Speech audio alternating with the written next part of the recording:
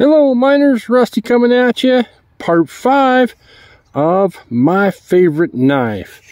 And I started a quest recently to find my favorite knife, knowing that I wanted to try to have a blade deployment hole.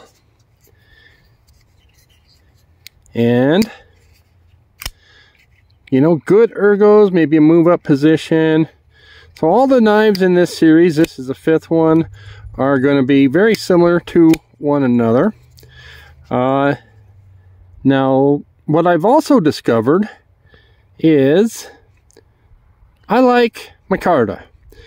This is the second of this is number 2 of 5 with Micarta. The other 3 have G10, and Micarta's just become, I guess I noticed I like it better.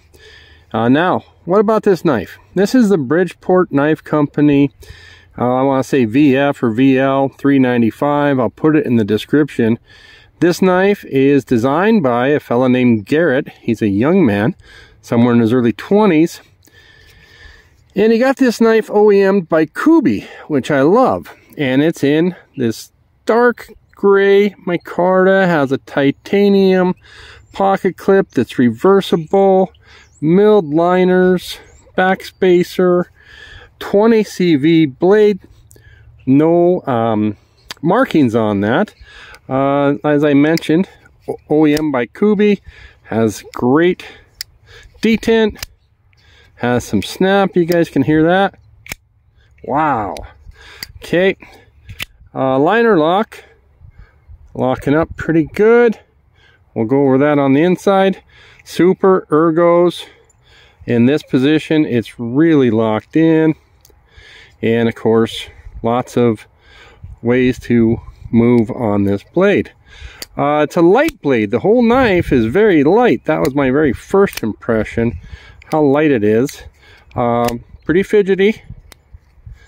But yeah, I don't think we'll get this blade to fall shut on its own, but it's a super easy to drop it. So they make these, you could have got a titanium version. This is actually version 2. They came out with a titanium 14C28N maybe 6 months ago, and then he made some changes. One thing I know he made the changes on is the steel, and so there's 4 versions currently out. 2 of them are sold out. The ones with carbon fiber handles and 20 CV. And then there's 2 micartas. One's a neutral micarta, natural, and then this one. And the micarta versions have thumb studs in addition to thumb slot. So we'll take it inside, take a closer look. Thanks, guys. Okay, guys, now we're inside, and part of the reason I like to come inside is you get a little different look, little different light. But so we got here taking a look at the micarta, how it's nested. I believe this is a titanium backspacer. I know this is a titanium clip, is reversible. Take a look at your thumb studs. And one thing I nitpick about is, looks like, you know, on another Kubi, we get a little bit better kind of a hole. It's like that hole was rough cut. So taking a look at this blade, kind of reminds me of like a bullpup. And let's see if we can see a hollow grind on this. Going to be hard to do, but it is a hollow grind. There's a black Stonewash, not as much as on the growler. Kind of your move up position. I will say with the lock bar, it's easy to get to, but you hit this micarta right here, and I found myself not unlocking the knife. It wouldn't fall on its own by pressing that unless you get in it at the right spot there. That micarta, your thumb hits that micarta before it releases. So we'll take a look at the lockup on that. And for me, what perfect lockup is when the end of your lock, your scale, your liner here, meets the outside of your liner hits the outside of your tang. And so you got full liner on full tang. And that's going to give you the most room to move over and the most contact. You know, if you only have half your tang on there. Don't know if you guys can see the milling there. Ladder type style on this side. You can see they're not holes drilled in there. And we can't see in here, but I can tell you, it's a light knife. It's probably a little bit heavier than the Para 3, but that'll give you guys an idea of the size. So it's not a big knife. Okay. Yeah, let's see. But this one, I do think is premium. I picked them up, paid $150 with shipping. And I see this one making it in my pocket a lot. And I do like these thumb studs for deployment here.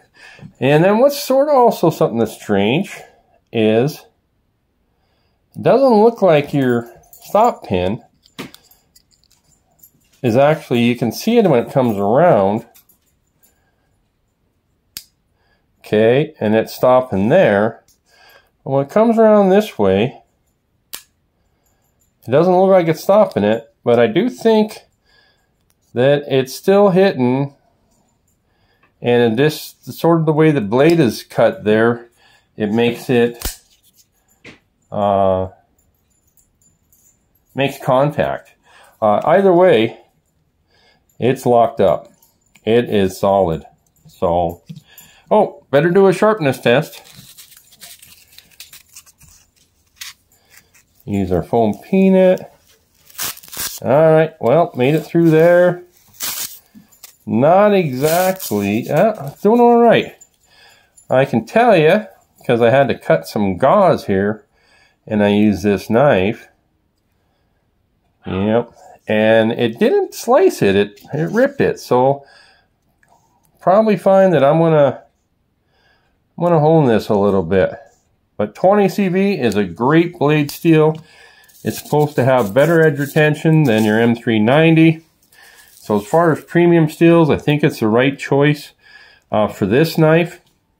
I'd rather see that than S35, simply because the way this knife is ground, nice and thin here, I think it'd be nice to, you know, it's nice and slicey. And those other CPM steels tend to have a lot of grittiness, toothiness in the edge, which is fine. I guess you could have went with the S35 on this, but anyways, I guess I will show you a couple more. We got the Benchmade Mini Griptilian. And the reason I'm showing you that one is I do feel like a similar purchase in the hand. Now this has a lot of jimping, and I don't notice, you don't have that on this. This is smooth, and it just fits that hand very similar. I don't know why, but it does feel similar in my hand. And we'll bring out one more, a cheapo, and that's the Kershaw Oh So Sweet. Just to give you guys some size comparisons. You guys know I like this one. If you've been following the channel, and we got this hollow grind on there. So much more premium knife than the Kershaw. So, all right, we're going to try to keep these videos short.